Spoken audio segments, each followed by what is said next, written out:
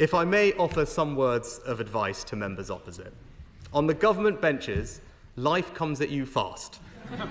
Soon you might be fortunate enough to be tapped on the shoulder and offered a junior ministerial role. Then you'll find yourself attending cabinet, then in the cabinet, and then when the Prime Minister's position becomes untenable, you might end up being called to the highest office. And before you know it, you have a bright future behind you, and you are left wondering whether you can credibly be an elder statesman at the age of 44. Now, it is right to begin by congratulating the Prime Minister on his decisive victory in the election. He deserves the goodwill of all of us in this House as he takes on the most demanding of jobs in the increasingly uncertain world in which we now live. Now, the party opposite has successfully tapped into the public's desire for change. But they now must deliver change, and we on this side of the House will hold them accountable for delivering on the commitments that they made to the British people. In the national interest, we will not oppose for the sake of it, but when we disagree with the government, it is our responsibility as the opposition to say so.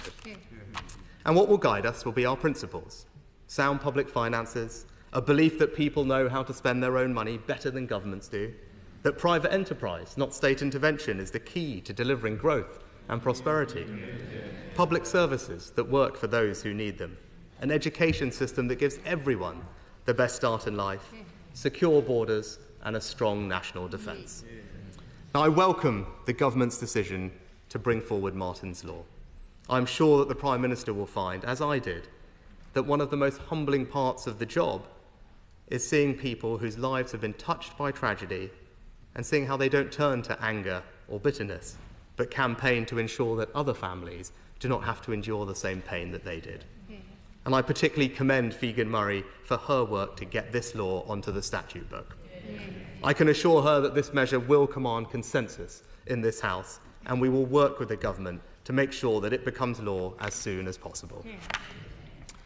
I'm also glad that the government will continue with plans for a smoke-free generation. I know there are deeply held views on both sides of this issue, and I have deep respect for those, especially on my own benches, who disagree with me on this question. Measures that end access to products are never easy, but I do believe that ensuring that our children can be the first generation that doesn't have to suffer the false choice to quit smoking or not because they will have never started is a truly worthy aim. It will make us a healthier, fairer country where people live longer and better lives. Now, the first duty of government is the defence of the realm. And we're fortunate in our country to be protected by armed forces who are unrivalled in the world for their professionalism, bravery and skill. And I know the whole House will agree with me that they are truly the best of us. Every month in my previous job, I became more concerned about the threats to our country's security. We live in an increasingly uncertain world. We need greater investment in our military if we are to deter our enemies and defend our interests. And as I warned earlier this year, there is an axis of authoritarian states who are a threat to our values, freedom, democracy and the rule of law, and we must collectively stand up to them. The world is more dangerous now than it has been at any time since the end of the Cold War. So I would urge the Prime Minister to commit to boosting defence spending to 2.5% of GDP by 2030. And if we lead the way on this, we can make 2.5% the new NATO benchmark for defence investment. This is the single best way to strengthen the alliance.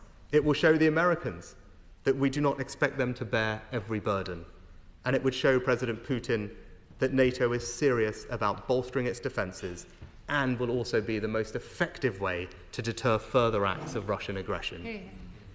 Now, in the last few years, there has been an impressive amount of consensus across the House on foreign policy, on the importance of supporting Ukraine, on the centrality of NATO to our national defence. And in that spirit, I commend the Prime Minister on his work at the NATO summit. And I'm glad that he and the Secretary of State for Defence have taken such rapid steps to demonstrate that while the government has changed, this country's commitment to Ukraine's security remains constant. And I also welcome the Right Honourable Member for Tottenham's visit to the Middle East. It is of fundamental importance to this country that as we make real progress towards a two-state solution, our friend and ally Israel has a right to defend itself and to live in peace. And let me turn next to another crucial issue facing not just our country, but the broader Western world: illegal migration. Now, the fundamental question is what to do with people who arrive here illegally but cannot be returned to their own home country. Now, our approach was to send them to a safe third country. The Prime Minister was clear that he would scrap those plans, and I acknowledge that. And our fear remains that without such a deterrent, the country will end up having to accept that a large number of those who cross the channel illegally will end up remaining here.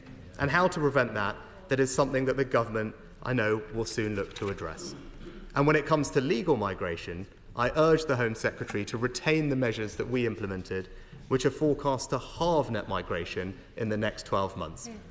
Now, if I may turn next to the economy, I understand well that the Chancellor is keen to paint as bleak a picture as possible, but I would just gently point out that this is not exactly what the facts say. Inflation at 2%, unemployment 4%, and the fastest growing economy in the G7 so far this year. The party opposite has inherited an economy that is already on an upward trajectory. Now, the government have set out plans. The government has set out plans to strengthen the role of the Office for Budget Responsibility, and we will examine those proposals carefully. But the work of the OBR already means that the party opposite did have the full details of the public finances when they set out their manifesto.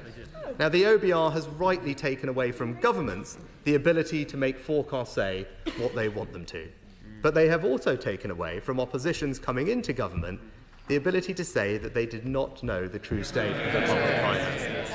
As Paul Johnson of the Institute for Fiscal Studies has said, the books are wide open, fully transparent. In his words, trying to pretend that things are worse than expected really won't wash. Now, the party opposite promised no tax rises on working people and no plans for tax rises beyond what's in their manifesto, in full knowledge of the public finances.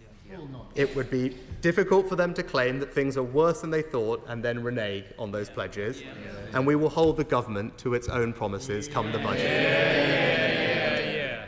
I note plans for new employment legislation. Now, in this country, our employment rate is far lower than the European average, and that is thanks in part to our flexible labour market.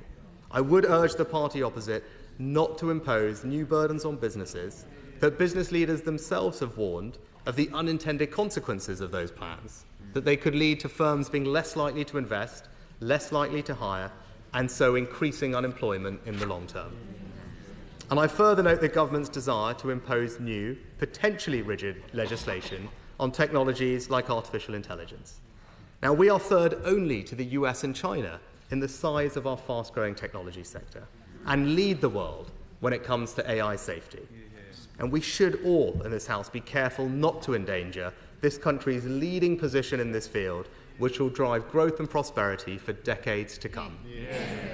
And while today's speech did contain a slew of bills, what was missing was a concrete plan to tackle the unsustainable post-COVID rise in the welfare bill. Without action, the cost of providing benefits to the working-age population with a disability or health condition will rise to £90 billion, more than we spend on our national defence, schools or policing. Now, that's not only unsustainable, but also unfair to taxpayers. And that's why in government we had laid out a plan to significantly reduce the welfare bill, but crucially, to support all those that could back into work.